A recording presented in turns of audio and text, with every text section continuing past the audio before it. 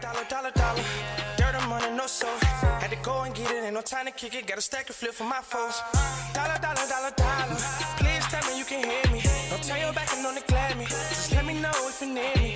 Dollar. Let me watch out for my partners. Keep my money long, get my team strong. Let me run away from my problems. Yup, what's good, original crew? It's your boy DJ New Kid, your girl. Sierra Nicole. Back on the channel, man. We got the worst death story on the internet. Am I ready for this? I know, right? No. Are you ready for this? Not at all. Are y'all ready for this? No, you ready for this? Space Jam. With that being said, man, before we get into it, make sure you check out the links in the description box. Down below. You already know where to go, man. You want to first support, all you have to do is check out down below. Go to that Patreon. Go to that Facebook. Go show some love and support over there on other platforms. We highly appreciate it. But also, if you enjoyed today's video, like it with a thumbs up. We appreciate that as well. Let's go. Let's check it out. Let's see what it's about. We're here for a lengthy one today. Let's go. Today, we're going to look at 3 places you can't go and people who went there anyways. But before we get into today's stories, if you're a fan of the strange, dark, and mysterious delivered in story format, then you've come to the right place because that's all we do, and we upload once or twice every week. So if that's of interest to you, please offer to do the like button's eyeliner, but use a wide tip black Sharpie. Also, please subscribe to our channel and turn on all notifications so you don't miss any of our weekly uploads. All right, let's get into today's stories.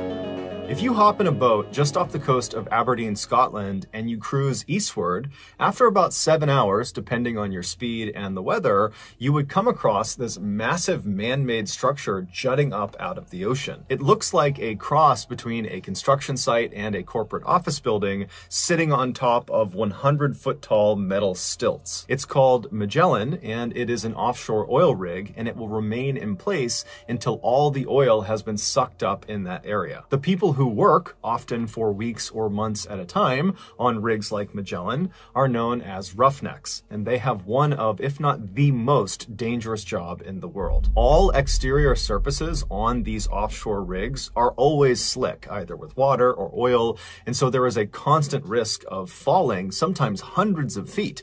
If you're up on a higher platform, you could fall to a lower platform, which could be fatal, or you could fall clean off the rig all the way to the ocean 100 plus feet below.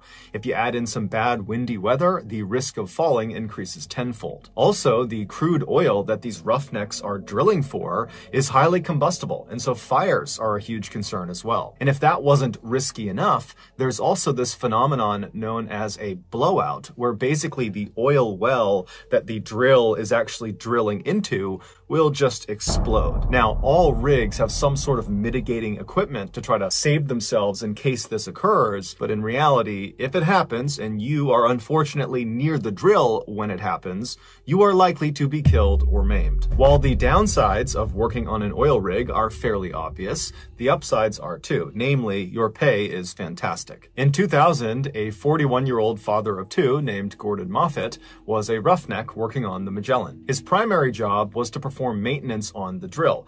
Now, these offshore rigs work great most of the time, but they do have a habit of breaking down fairly often. And for a drilling company, anytime they are not sucking out crude oil, they're losing money. And so it was just a known thing when you worked on one of these rigs that as soon as there is an issue that causes the drill to stop working, it must be fixed immediately. Whether it's day, night, horrible weather, good weather, it didn't matter. It had to be fixed right away. And so on the night of October 9th that year, Gordon had just gotten back to his quarters to end the day when he got a call on his radio that he was actually needed to come back out to fix a problem that had stopped the drill. Now, Gordon was a seasoned roughneck, and he had grown quite accustomed to these late night calls to go out and fix things, and so he wasn't annoyed. He just put his stuff back on, turned around, and he headed out the door. When Gordon got to the main deck, which is this wide open metal platform right in the middle of the rig where the drill actually passes down through it on its way to the ocean,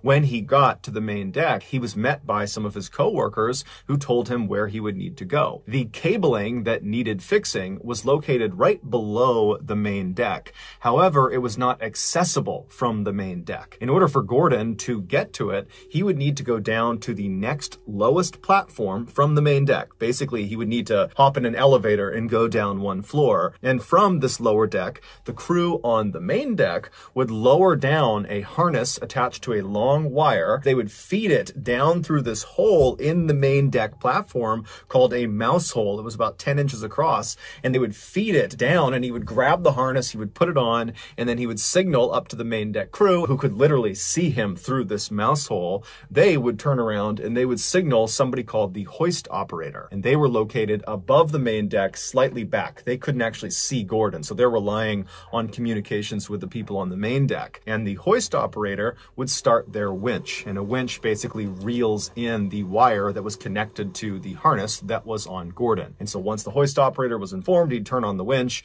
and then Gordon would be raised up until he could access these cables, and then he'd do his maintenance and be lowered back down, and that would be it. Now, Gordon and the crew had done maintenance using this winch system many times before, so this was a very routine fix. So Gordon made his way from the main deck down to the slightly lower deck, and he looked up at the mouse hole, and he watched as the main deck crew members lowered the harness with the wire attached to it down through the mouse hole. And so Gordon grabbed the harness, he put it around his waist, and he secured it. And after he was sure it was on correctly, he signaled up to the crew on the main deck that he was ready to start, and they in turn turned around. They flagged the hoist operator, who started the winch. And so very slowly, Gordon was lifted off the platform he was standing on, and he was brought up after several minutes, all the way up about 10 feet to access these cables. And as soon as he was parallel with them, he waved to the main deck crew, who were not far from him at this point, and he said, "I'm good." And so they turned around, they told the hoist operator, who stopped the winch. And so Gordon got his tools out and he began working on these cables, and the whole time he's trying to stay in one place because the wind is whipping through and he's kind of dangling and swinging around. And then eventually he finishes the repair, the cables are good, and so he signals the crew on the main deck through the mouse hole that he was good to go. "You can lower me back down now." And so the main deck crew, they turn, they wave to the hoist operator to go ahead and lower Gordon. And the hoist operator, he gives the thumbs up and he starts the winch. However, the hoist operator accidentally forgot to switch the direction of the winch. And so when he started it again, instead of the winch spooling the wire out and lowering Gordon, it continued to reel the wire in, pulling Gordon upward. Now, the winch did not move very quickly, and so it wasn't like Gordon is rocketing up. Because of motherfucker. Hold on. But still, like, because obviously somebody ain't doing their job correctly. What you said? Lawsuit? Gordon upward. Now, the winch did not move very quickly, and so it wasn't like Gordon is rocketing up towards the mouse hole. However, this problem was immediately recognized by Gordon and the main deck crew, and so they're frustrated. They're yelling up at the hoist operator saying, "Stop, stop, stop, reverse the winch." They're all waving and flagging this guy down. But the hoist operator, after he had hit start on the winch, had just kind of turned around, because this is a routine thing they've done a million times before. And so he's not looking at the crew on the main deck. So he has no idea what's going on, and it was so windy and loud that night on board the rig that he couldn't hear their cries. And so the winch just continued to reel in the wire, slowly raising Gordon closer and closer to the mouse hole. Now, Gordon could not get out of his harness unless he was on the platform below. So there was no way to escape the situation he was in. And so Gordon, after a few seconds of this not stopping and him continuing upward, he starts screaming. He's not annoyed anymore. He's terrified. And so is the crew on the main deck. They are now frantically screaming at the hoist operator to stop the winch, but nothing is working. And so one of the main deck crew members, sensing that they need to do something different to get this guy's attention, he runs away from where the mouse hole is to this nearby phone. And this phone is connected up to the hoist operator station, and he picks it up and it starts dialing. Up in the hoist operator station, he's still not paying attention when the phone rings. He grabs the phone, puts it to his ear, and immediately he's hit with screams to stop the winch. And so the hoist operator, totally confused, whips around and hits stop on the winch. but it was too late. Just a few moments earlier, Gordon had finally been pulled all the way up right to the entrance of the underside of this mouse hole. And as he reached this hole, he tried to position himself in a vertical position so that maybe he could slip his upper body into the hole and he could just kind of slide through the hole. He'd still be hurt by it, but it would limit the damage. However, because of his harness being on his waist right in front of him, he couldn't get himself into a vertical position. He could only lay back in a horizontal one. And so when he reached the underside of the main deck and he's looking right at this mouse hole, he just put his arms and his legs out and tried to push himself back as if he could fight the winch and keep himself from going into this hole. But there was nothing he could do. And so his pelvis first was pulled into the 10-inch hole. And as his body begins to literally break in half, he's screaming out in pain.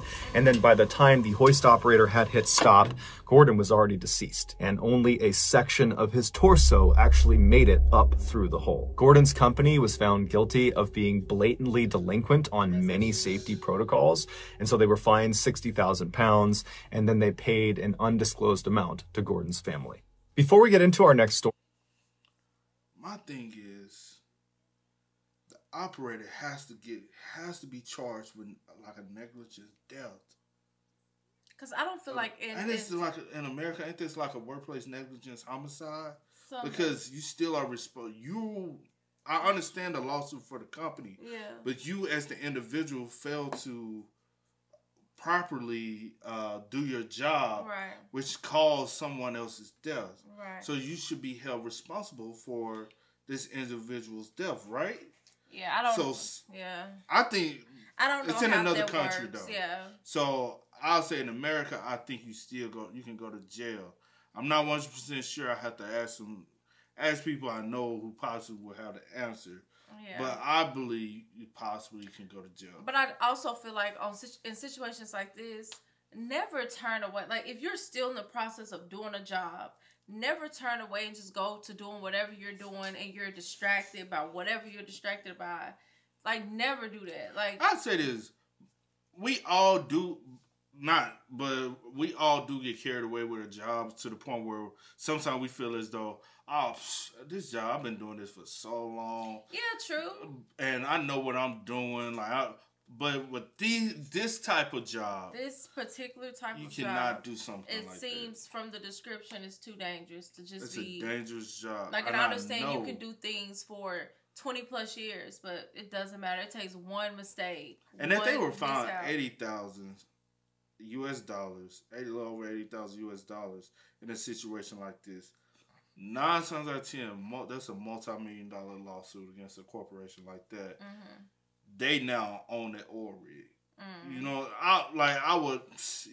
that oil rig, that oil, that's my family oil. That's sad. You know what I'm saying? Like, that's sad. The way he dies, that's the like excruciating part. It's like, bro, all you have to do is pay attention. Yeah. And I don't know why it took y'all so long to even call up there. Because when you're in a panic, you're not thinking, you're just trying to hurry up. And then 9 times out of 10, somebody said, we got the phone, let's call. Yeah, true. And 9 times out of 10, maybe you're not really, it's so routine for you not to leave that area because you have a coworker that's in this position or whatever. But also, thinking this motherfucker gotta hear a scream. Right, you just have to think quick and do what you have to do. But dang. Stories. In October of 1994, a middle-aged man named Ivan, who lived in Estonia, which is a country in Northern Europe, was walking in this forest looking for firewood. This forest butted up against the town he lived in, which was called Timiku, and so as a result of his proximity to it, he had spent a lot of time in these woods over the years. But in general, his exposure to this forest was just on the fringes. He would only look for firewood along the perimeter of the woods. But for whatever reason, that day he was just really having a a hard time finding good firewood. And so at some point, he decided to just walk deeper into the woods to see if he would have luck in there. And so he turns and starts walking into the forest. And very quickly, when the town has kind of disappeared from view behind him, he looked around and kind of liked being in the woods. He didn't go for walks in the woods, and suddenly he was on this nice nature walk. And so he decided, you know what, I can wait on the firewood. I'll just walk in the forest for a little while longer and enjoy myself and kind of meditate. So he just continued walking deeper and deeper into the woods. And after walking for nearly an hour, just kind of mindlessly walking about, he sees up ahead there is very clearly a clearing, and then before the clearing is what looks like a chain link fence. Now, he's never been this deep into the woods before, so he has no idea what this is, but he's obviously curious, and so he decides he'll go see what it is. And so he continues walking closer and closer to what obviously is a chain link fence, and as he's getting closer to it, the trees around him are beginning to thin out, and suddenly, before he even reaches the fence, he gets a very clear view of what's on the other side. And it's this huge multi-story building that almost looks like a factory or some sort of government facility, and it's sitting maybe a couple 100 feet away from the fence, right in the middle of this property, and there's really nothing around it. It's just this cleared out big open area with this big building right in the middle, and there's a fence all the way around it. And so Ivan is totally intrigued by this, and so he walks right up to the fence, he grabs onto it, and he tries to look and figure out what this building is, but there's no clear signage on it, and there's no people anywhere. It's completely barren. There's nothing but this building. And then he notices there's obviously graffiti on the sides of this building, and the doors and windows appeared to be boarded up. And so this building, whatever it is clearly abandoned. And the first thought that goes through Ivan's head is scrap metal. Times were tough for Ivan and his family, and so he and his two brothers, they all lived together, they would go out and they would steal scrap metal and sell it for a little bit of extra cash to make ends meet and provide for their big family. And so he's looking at this big building thinking, you know, if I can get in there, I guarantee you there is some metal that I can steal and I can sell. And so Ivan stayed at this fence just kind of staring at this building for a little while longer and continued to look around to make sure there weren't any people that he hadn't seen before. And after feeling satisfied that this really was a totally abandoned building, he turned around and began hustling back towards town. And when he finally made it to town, making sure to grab some firewood along the way, he rounded up his two brothers and he told them about this find in the forest. And they all very excitedly agreed that that night they would go right back out there and they would go inside the building and see what they could find. And so around 9 p.m. that night, the brothers met up and they had flashlights and a set of bolt cutters, and they headed into the nearby forest and they marched their way all the way up to this fence that Ivan had found earlier in the day. And they lifted their flashlights up and they scanned through the fence all over the property. And when they didn't see anyone, they put their flashlights down and one by one they climbed up and over this fence. And then once they were all on the other side, they began making their way up to this huge building sitting in the middle of the property. And when they got up to this building, they confirmed it definitely looked like it was abandoned, except all of the doors and windows were sealed in such a way that even with bolt cutters, there was just no way to pry them open. They were not going to get inside this building. And so after a little while of still trying to kind of smash their way into this building, the brothers all linked up and they decided, you know what, we're not getting in, and the longer we stay here, the better the chances are that we get caught. And so let's just head back. And so feeling totally dejected, they turn and they start walking back towards the fence they hopped in on. And as they're walking along, they're kind of shining their lights left and right and looking around. And off to the far right side of the property, there is this small shack that they had not noticed on their way in. And so the brothers look at each other and they're like, hey, you know, we're already on this side of the fence. We might as well go check it out and see what's inside of it. Maybe there's scrap metal in there. And so the brothers turn and start making their way over to the shed. And when they get there, they discover it's only secured with a simple padlock on a wooden door. And so they get their bolt cutters, they pop off the lock, they open it. I don't trust that shit. I don't trust none of this. For one, we went up to a fence that you ain't even know nothing about in the woods that's just random as fuck. The building It's heavily boarded and secured up. Obviously, somebody don't want y'all up in it. Yeah. Nah, I don't trust it.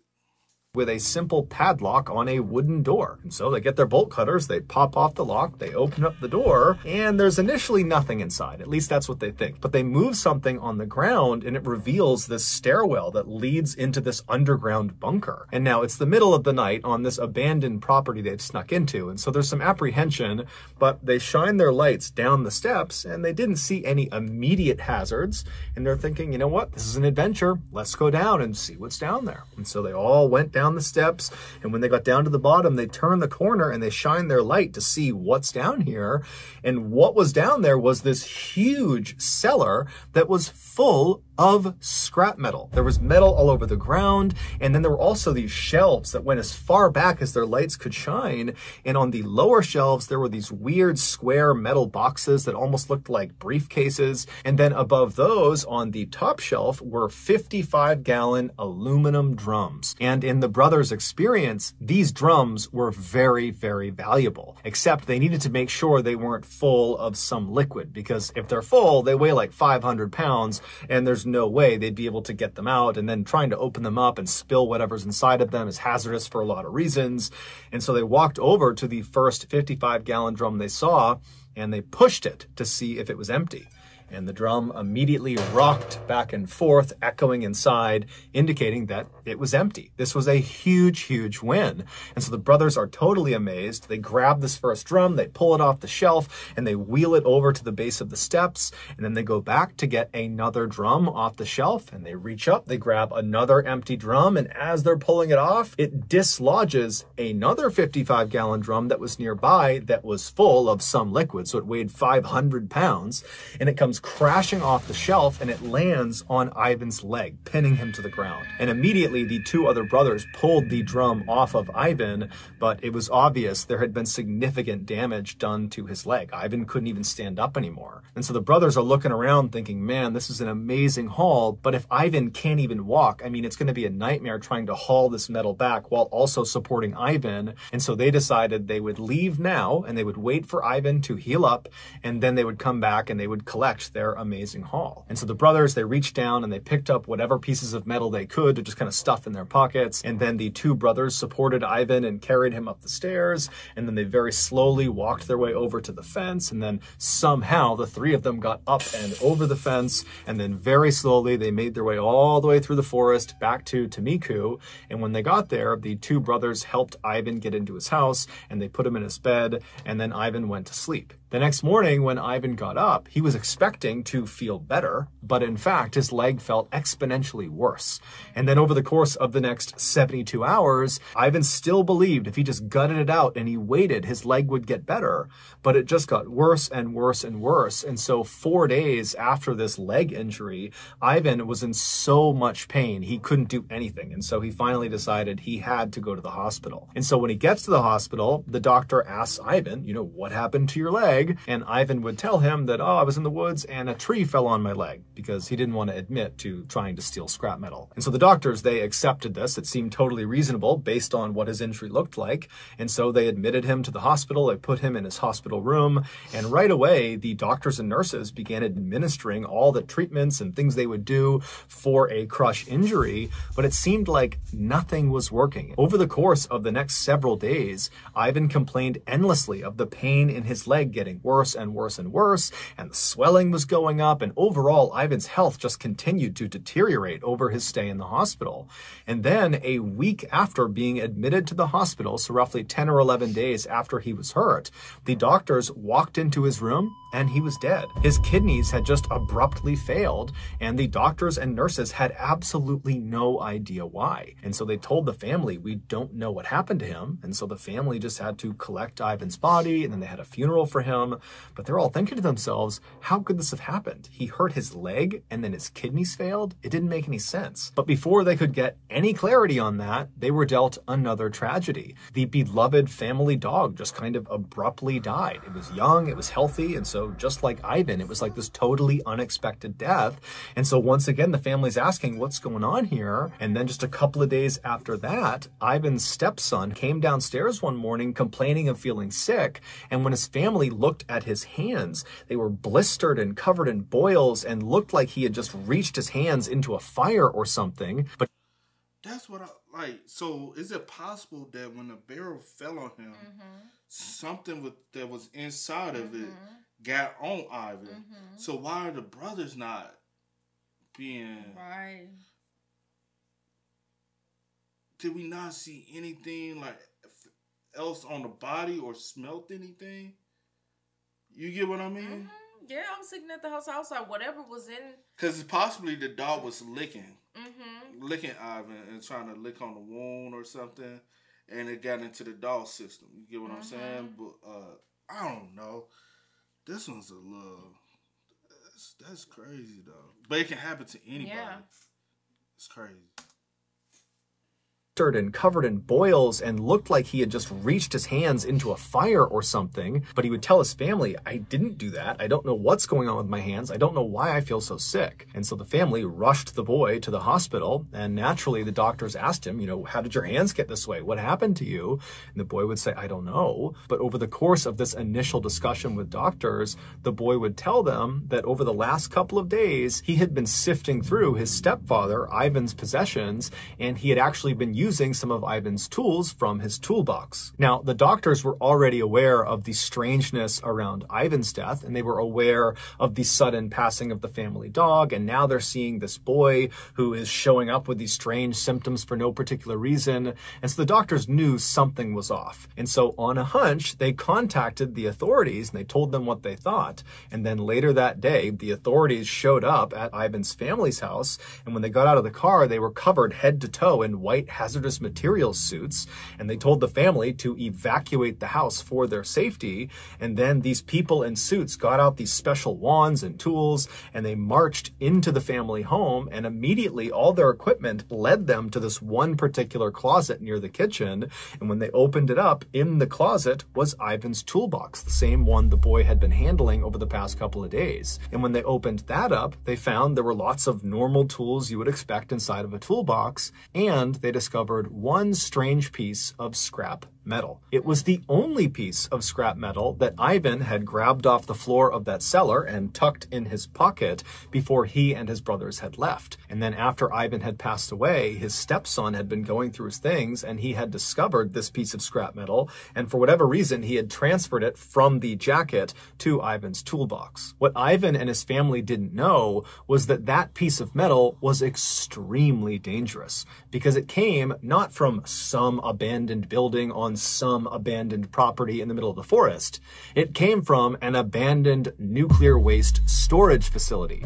That is what Ivan and his brothers had snuck onto. But because Ivan and his brothers had hopped over that side fence, they didn't see any of the warning signs that are posted on the front of the front gates telling people to stay back. Inside that cellar that the brothers were in, those small metal briefcase-looking things on the lower shelves were shields for radiation. Inside of each of them was radioactive metal. And when that full 55-gallon drum came crashing off the shelf and smashed into Ivan's leg, his leg was not the only thing it smashed into. It smashed into one of those metal briefcases and broke it open, sending the radioactive metal inside of it flying out, and it landed right next to Ivan on the ground. And so when the brothers scrambled to pick up whatever loose scrap metal there was on the ground, Ivan unfortunately grabbed one piece, and it was the radioactive one. By the time Ivan finally got back to his house, he was actually already dead. He just didn't know it yet. That piece of metal had been inside of his jacket pocket, and it had been pressed against his body long enough that he had been dealt a fatal dose of radiation. There was nothing anybody could have done, even if they knew what had happened to him. As for the dog, it used to sleep on Ivan's jacket, and it did so when this piece of scrap metal was inside of it, and so it too died of radiation poisoning. As for Ivan's stepson, the reason his hands had been so badly burned and why he had become so sick, that was just from his brief exchange of touching the piece of scrap metal and then putting it in Ivan's toolbox. That alone had done that much damage to him. When the doctors considered the strangeness of Ivan's death, the dog's death, and now this boy's symptoms, they did suspect radiation poisoning, and so that was how the authorities were able to get to their house and very quickly locate that toolbox. Amazingly, Ivan's stepson and the rest of Ivan's family, including his two brothers, would make full recoveries. However, several months after this event, and after authorities had come in and said their house was clear of radiation, the grandmother would suddenly die, totally unexpectedly. She was healthy, nothing was wrong with her. And so even though it was not officially cited as having been caused by radiation, many people believe it's from the exposure she had to this piece of scrap metal. Facts, bro. That situation just, like you never would have thought something like that. You know what I'm saying? But I ain't gonna hold you. Sorry. It like something just said something was off with that, and I'm like, that's government property. Yeah. For it to be an abandoned building, boarded up the way it was, fenced around, and I'm like, if it's graffiti on it, it's some kind of way other people. I guess they was just climbing the fence. Yeah, just climbing the fence, but not like, you know, getting in contact with anything, because they never went in the shed itself or the building. It was just the outside. I wonder how long this building possibly have been out there. You know what I'm saying? For it to be like just, and did the government not? I don't know. You get what I'm saying? Why the government never came back and collected well, I guess because it was so dangerous. Yeah. And you wanted to keep it in this one area, secluded from everyone else, because they knew how dangerous it could be. And if it get too exposed to humans in the community or town or whatever, it can possibly be that detrimental. Yeah. And that little piece caused almost 3 deaths. Well, technically, possibly 3, almost 4. Because the stepson. Because I was wondering, I'm like, why the brothers wasn't affected? And I'm like, obviously this failed. I'm like, all of y'all was in there. Why none of y'all? Because they never really came in contact with it itself. Yeah. You know? Because I thought maybe a gas had came out when it fell.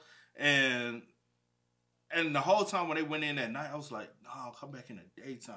Yeah, and so maybe you could actually possibly y'all would have like seen like what was on the little radiation block things or whatever. Because obviously Ivan knew where it was. He had been out there even during the daytime. Y'all already cut a hole into the fence, so y'all already got an access to getting inside and being able to.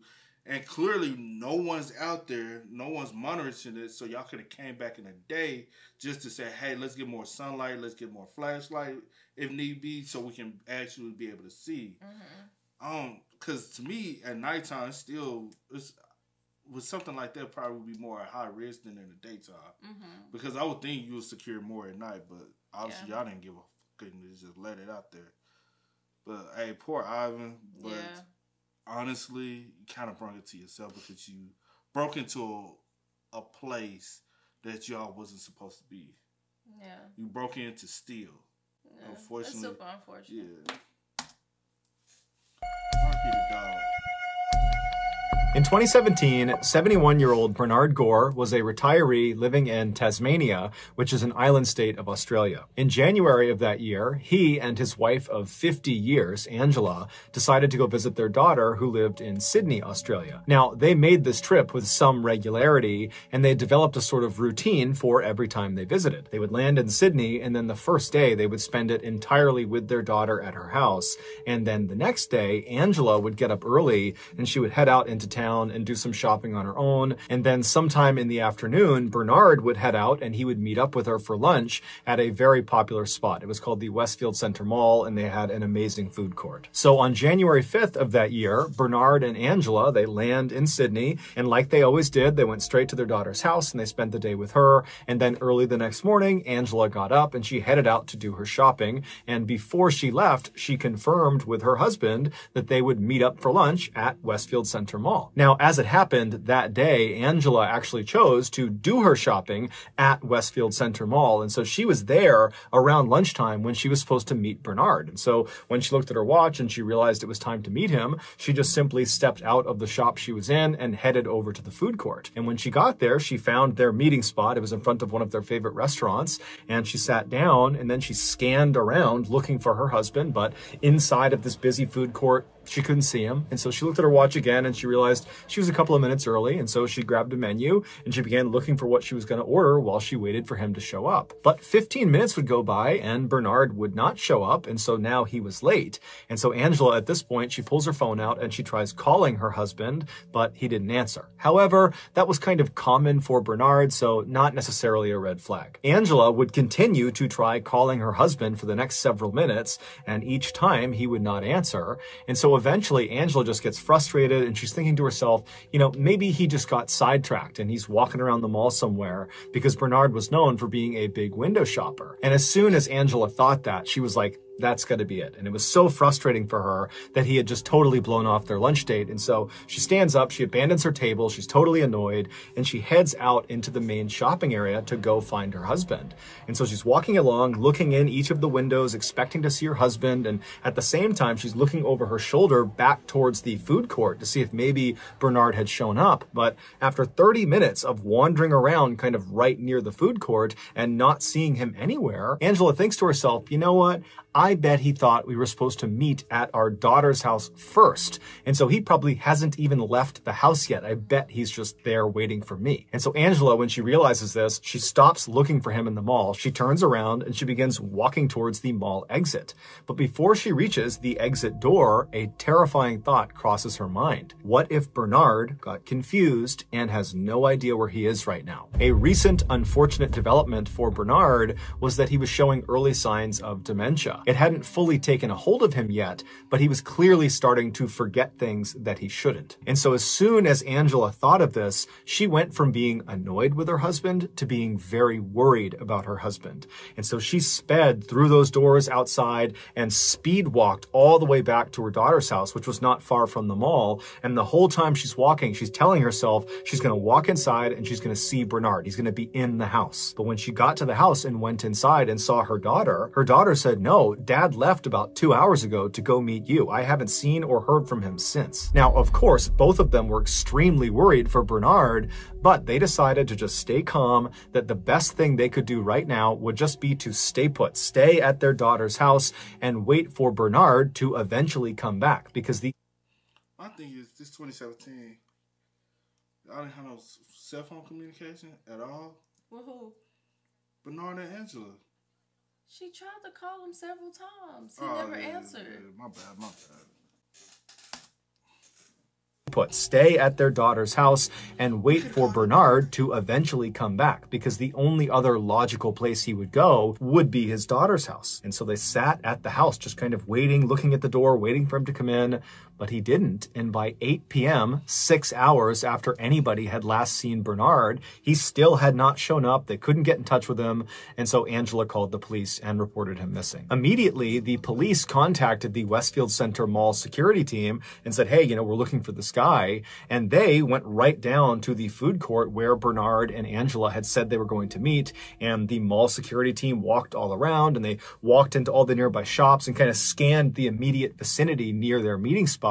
But they reported back to police that there was no sign of Bernard. And they would also tell police that after reviewing their camera footage, and this mall had hundreds of cameras covering every angle, inside and out. I mean, everything is covered. They would tell police, after reviewing the footage, we didn't see Bernard enter or exit the mall at any point today. He was not here. And so the police, they take this information and they go back to Angela that night and they say, hey, look, we talked to the mall, and based on their security footage, they have no record of Bernard ever being in the mall. Do you have any idea where he could have gone? And Angela would say, no, the only places would have been the mall or maybe at our daughter's house. This is also when Angela explained to police that her husband had early signs of dementia. And so it was possible that he might have just gotten confused and he could be out on the street somewhere. But she assured the police that her husband, whenever this happened, whenever he got confused, he would just sit down and he would try to ask for help from anybody passing by, or he would just sit where he was and he would wait for his family to come find him. And so with this knowledge, the police went back out and they widened their search and they began looking in all the areas that were within walking distance of the Westfield Center Mall. At the same time, Angela and her daughter began trying to retrace Bernard's footsteps from the daughter's home in the direction of the Westfield Center Mall to see if maybe there was something obvious along the route that might have sidetracked him and kind of led him astray, and that maybe he'd be somewhere else in those directions. But as they were walking around, there really was nothing that stood out to them. And then eventually it just got too dark out and they had to just turn it in and go back to their house and hope that the next morning when they got up, the police would have found Bernard and that he was okay. But the next morning when they got up, the police had not found Bernard. There was no sign of him. There was no clues, nothing. And unfortunately, over the next several weeks, there was no sign of Bernard. Nobody knew what happened to him. On January 27th, so 3 weeks after Bernard had gone missing, a maintenance worker at the Westfield Center Mall was walking down the staff-only passageway. It was basically like this tunnel with no windows, all concrete. They kind of looped around the outside of the mall to help workers get to and from certain locations in the building. He's walking down this passageway when he looks down this one hallway that was very rarely used, and he sees at the end of it, barely lit up from the lights inside, there looks to be some equipment kind of propped up against the wall. And he's thinking to himself, there's no reason someone would leave their equipment at the end of this very rarely used hallway. It didn't make any sense. And so he decided to walk down and see whose equipment it was. And so he's making his way down and he's getting closer and closer, and he still can't quite figure out what it is. The lighting's not great, but when he gets close enough to see what it is, he stops where he is, he turns around, and he runs back down the hallway. He finds the nearest exit. He goes outside and he calls the police. Back on January 6th, on the day that Bernard and Angela were supposed to meet up for lunch, Bernard did leave his daughter's house and he walked straight to the mall, and he got there. He arrived at the Westfield Center Mall and was picked up on camera walking into their food court. But the staff at the mall who reviewed the footage for police, they only looked at a handful of cameras. There's hundreds of cameras. They only looked at a couple, and so they missed this crucial footage of Bernard. And what the footage would have shown them was Bernard making his way into the food court ahead of Angela. Angela's nowhere to be found. And Bernard, instead of sitting down at their meeting spot in front of this restaurant, Bernard suddenly looks like he's confused, and he turns and he walks to this emergency exit door. He presses it in, he steps inside, and the door shuts behind him. Now, the Westfield Center Mall is not your average mall. It is massive. There are 6 floors to it, nearly 300 shops and restaurants. But what truly makes it massive is something that the public doesn't usually see. And that is, behind staff-only doors and emergency exit doors like the one Bernard had just gone through, are nearly 8 miles of windowless concrete narrow stairwells and tunnels that loop all around the outside of the building. And once Bernard had gone through that emergency exit door and that door had shut and locked behind him, the only way for him to return to the food court and meet his wife would be if he completely exited the mall and looped all the way back around. But in order to exit the mall from where he just entered, he would need to go to a very specific exterior fire exit door that was several floors below him, and to get to it required following this very confusing signage on the walls. And so if you did it correctly, you would basically go down the hallway, find this particular stairwell, you'd go down a couple of levels, and then at some point, without really any signage, you would get to the appropriate floor and you'd go down the hallway into this maze of more hallways, and then finally you'd reach this kind of nondescript exit door, and that would be your exit. Damn, I just got pissed off. I really just got pissed off. And I'm trying to I'm like, man, I'm fucking pissed off at this whole situation. Yeah. But I'm going to keep it to the end. Sorry. And then finally, you'd reach this kind of nondescript exit door, and that would be your exit. Finding your way from where Bernard entered all the way to the exit of the mall would be challenging for someone thinking clearly, and clearly Bernard was not. Bernard was confused and likely really didn't understand where he was or what he was doing or why he was there, and so he did not follow these directions. Instead, he just began wandering down the hallway, and he would have immediately passed the one stairwell stairwell that would have very circuitously brought him down, but out of the building. He passed that stairwell and he just kept on walking, and eventually he walked into this staff-only area, which was even more confusing because there was no signs telling him where to go, and virtually every door he encountered would have been locked. And so as Bernard wandered through this concrete maze and got more and more mixed up and confused, he most likely began yelling out for help. But his sound could not have penetrated the walls, which means the only people who could have heard his cries would have been people inside the hallway with him. And unfortunately, this section of tunnels that Bernard had found himself in was rarely, if ever, used by any of the staff. And to make matters worse, the mall security guards were supposed to come in and do regular checks of all these 8 miles of tunnels and stairwells, specifically to see if people got lost in them. But over time, the security guards kind of stopped doing that. And there were no security cameras inside of this particular segment of tunnels that Bernard found himself in. And there was no cell phone reception. So had he tried calling anyone, it wouldn't have worked. And so truly, Bernard was on his own. And so after several hours or days of Bernard aimlessly wandering around this maze, hitting dead end after dead end and reaching locked door after locked door, Bernard at some point turned a corner and looked down at the end of a hallway, and he saw there was a chair up against the side of the wall. And like he was programmed to do anytime he got confused, he rushed over to it and he sat down and he began waiting for a passerby to help him or his family to find him. But unfortunately, help never came, and he would eventually pass away on that chair. On January 27th, that maintenance worker, he discovered Bernard's body. Following his death, the Westfield Center Mall came out and said they made drastic changes to their security system and how they track people while they're on their property. So that's going to do it, guys. If you got something out of today's episode and you haven't done this, so many errors. So many errors, bro. Simple errors allowed this man's death. All y'all had to fucking do was look at the damn cameras and do your damn job. And especially since you know that you only looked at a couple. Man. Personally, I would have been like, no, look, I got number time. But I'm going to say this. You know, people go missing all the time. Folks don't never check all the cameras. Yeah. They be like, yeah, we looked at the cameras. When y'all, because they got so many cameras, they a security guard. They like, I ain't fucking trying to do I ain't this. about to see This, like, they don't care. This is a lot, man. Yeah. This is above my pay grade, man. I ain't got time to do this. Especially when it's not personal to you. It has nothing to technically do with you.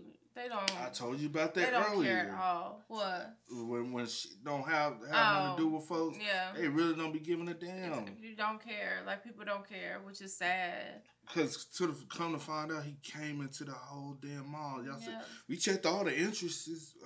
He never came in. And you should have checked I'm saying, like, really focus on the time period. Yeah. All right, let's check 30 minutes before, 30 minutes after, when they were actually supposed to meet. And every possible interest of the mall. What is the description? Can you have a photo? Do we have a recent photo of what he might look like?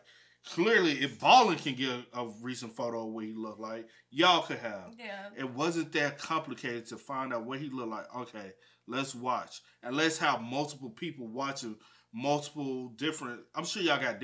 How big that mall is, I'm sure y'all got hella security. Y'all could have called in. Everybody said, hey, we need extra hands on deck right now. We have a lost individual who's has a medical condition and that needs saving ASAP. Oh, and also my thing was, I was thinking, even though the mall said, no, we didn't see him come in at no point or whatever, which y'all didn't check, effectively, but this seemed like a main strip, like other business, as police officers, I would have been like, okay, let's check, like, nearby businesses to see was he walking down the sidewalk. Oh, you saying like footage? Like footage of their cameras and stuff like that. Like, was he walking down the sidewalk? Because it's just 2017. I know y'all had cameras on the street. Because we had street cameras here. Like, we ain't got, you know what I'm saying? I know y'all had video surveillance footage at a tourist area. Right. And how big and massive that mall is, I'm sure there's security camera on the street. So y'all could have caught him some type of way. I just think a lot of people fail at their job. Yeah. You know what I'm saying? I hate only thing with Angela and her daughter, I hate that they waited so long to get the authorities involved. Because he went missing because they were supposed to meet at what? Like lunchtime. But y'all didn't call the police to what? Like 8 o'clock at night? Yeah. So that's a long time for him to be stranded. Well, I guess yeah, true, but honestly, in this situation, them calling the police or not even earlier would it have even made a difference? Yeah. And then, to be honest, why nobody thought about checking the hallways? You know what I'm saying? That is y'all job. I ain't gonna lie. Whoever y'all supervisors he failed at his job because I will be on y'all ass to make sure y'all do if y'all supposed to be walking these security hallways. And that's what y'all need to do. Y'all need to do them joints every hour. We need to be checking those. Rotate that shit out. Exactly. And I don't want to hear, yeah, we did it. I'll be like, well, did you find that toothpick I left in the hallway? Right. What toothpick? Yeah, you need to check, so I need you to go and do it.